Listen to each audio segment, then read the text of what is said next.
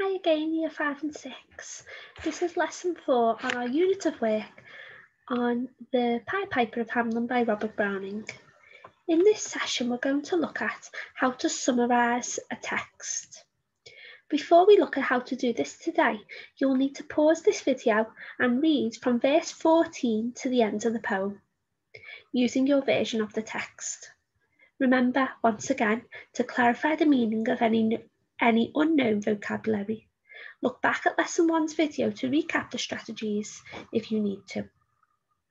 And when you've done that, click play and we'll continue with the lesson together.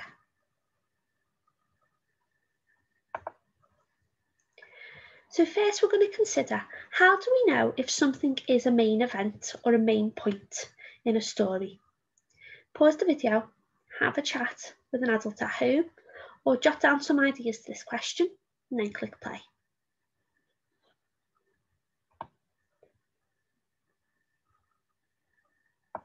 One way of knowing whether an event is a main event is if you were to take it out, then the story would completely change. So we're going to use that today when deciding what is a main event in The Pied Piper of Hamelin. Before we do that, we're going to look at skimming skills and what that means. If we skim through a text, we read it quickly to get the gist of what it's about. So as you are summarising today, you don't need to read every single word in the poem because you've already by now read the whole poem.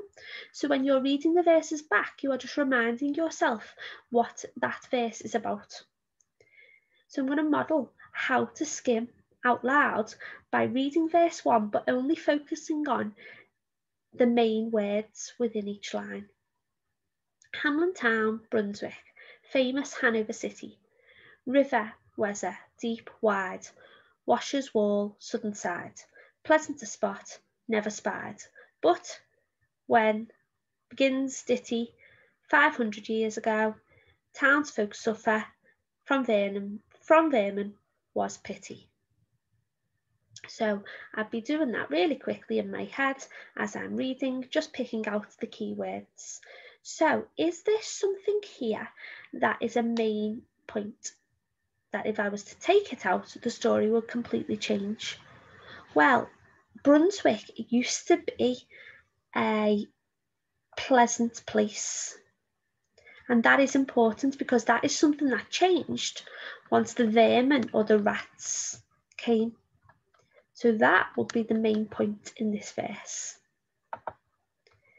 What I want you to do now is skim through the poem, a verse at a time, and jot down any main events in the story, just 2 or 3 words that come to mind to summarise any main events. Alternatively, you might want to use the YouTube link on the class page to listen to the story being read aloud as you jot the main events. This can be found under the English text where it tells you what you're doing in English this week. So pause the video and have a go at doing that. Then we'll come back together to look at the next part. So now you should have some notes about the main events in the story.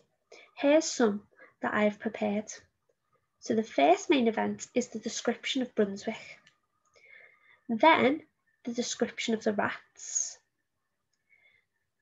The part talking about what happened at the town hall.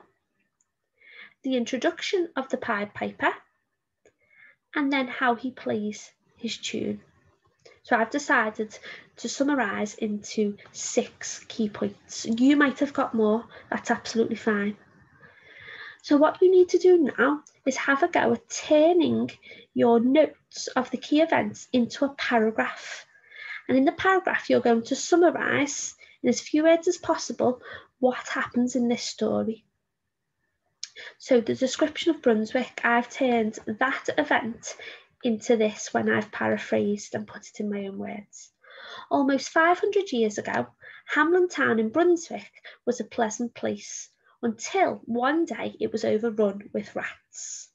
So I've given the detail, like I said earlier, about how Brunswick has changed due to the rats. I'd then go on to write a sentence about event 2, 3, 4 and 5 in my list. And then you might also want to, I've missed one off there, sorry guys, make a note about number 6, which is also key, is the children following the Pied Piper, as that completely changes the ending of the story if we forget that, just like I've done there. So now you are ready to use English Activity 4 sheet to summarise the poem. When you've finished, have a look at the answers and read the example summary that I've written. Remember, that's just one way of summarising. When you do read those answers, you might have done it differently. So just read yours against that to see how you've got on.